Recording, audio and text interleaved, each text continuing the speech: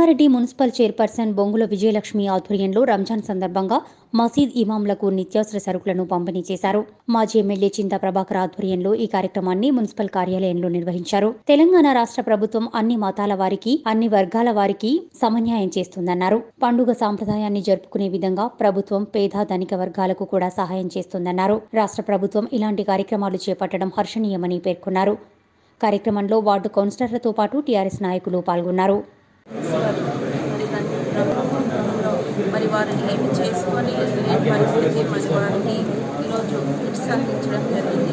మరి ఈ కార్యక్రమానికి ముఖ్య అతిథిగా విచ్చేసినటువంటి గౌరవనీయులు మాజీ చింతా ప్రభాకర్ అన్న గారు, మరి పంచాయతీ విజయేందర్ రెడ్డి గారు ఈరోజు కిట్స్ అందించడం జరిగింది.